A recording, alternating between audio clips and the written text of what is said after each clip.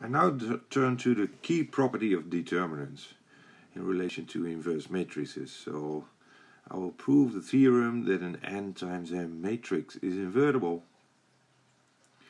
precisely when the determinant is non-equal to 0.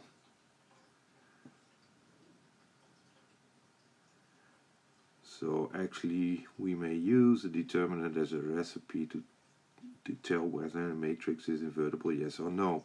Well, a proof of this statement, well, we know that A is invertible precisely when the reduced row echelon form of A is the identity matrix. So how did we get at the reduced row echelon form? Well, we performed Gauss-Jordan elimination steps.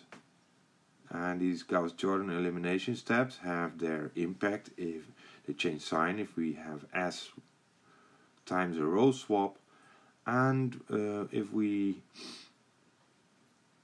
use a row multiplication by scalars. And what we obtain is the determinant of A. So any row swap changes the sign of the determinant. Yeah, so the sign is governed by the number of row swaps, and we use the 1 over ki as a means to normalize to get at a pivot in a row. So we use also scalar multiplication of rows. And we know that scalar multiplication of a row, if we multiply by k times a row, then what we get is k times the determinant of the new matrix.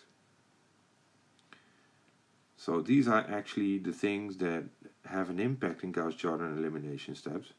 So the determinant of A now equals minus 1 to the power s times k1, k2 till kp times the determinant of the row reduced echelon form.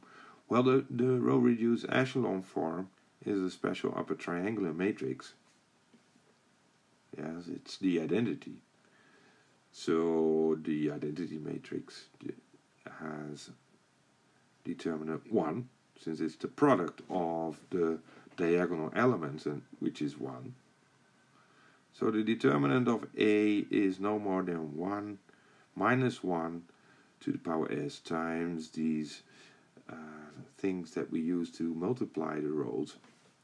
But we had one thing: in Gauss-Jordan elimination steps we were only allowed to multiply by ki if ki were non-zero. So actually the number we have here is non-zero. So this is a proof of the theorem. Because we also know that if the determinant is 0, this means that actually the reduced row echelon form, the row reduced row echelon form, has a 0 on the diagonal. So what we see is that if we have a 0 row, then any pattern in the reduced row echelon form will be 0, because we have to pick an element from this row. So if the determinant equals 0, then A is not a variable.